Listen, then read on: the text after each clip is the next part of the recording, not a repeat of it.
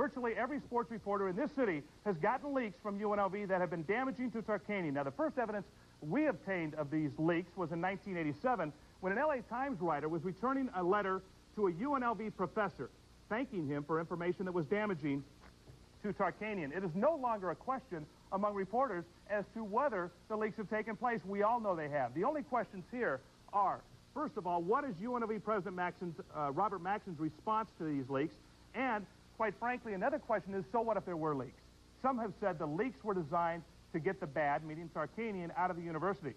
The media, and this is important, it's significant, the media should not be used or allow itself to be used to fulfill the university's agenda, whether that agenda is positive or negative. In other words, if UNLV wanted Tarkanian out, they can do their own dirty work.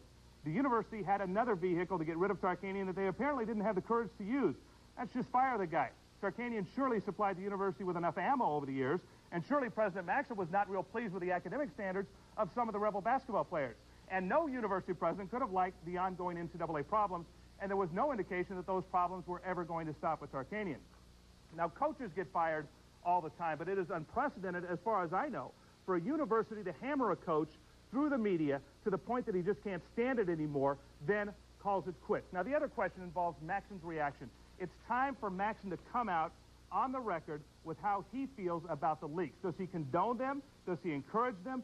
Does he ignore them? We can't ignore them when they ultimately damage the reputation of his university. Now, publicly, Maxon has always spoken fondly of Tarkanian. If those words are indeed true, then we can expect those who have orchestrated the leaks to somehow, someday, be reprimanded by Maxon.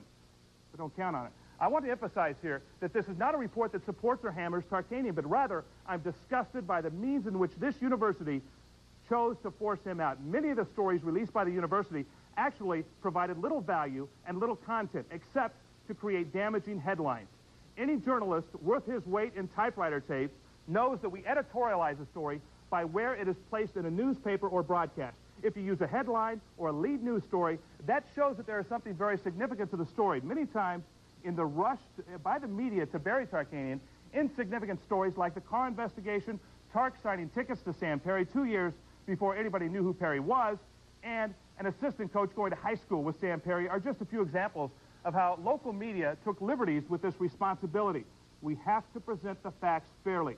This university needs to realize that if in the future they have a coach they want to get rid of, please just do it and let us debate the merits or the lack thereof.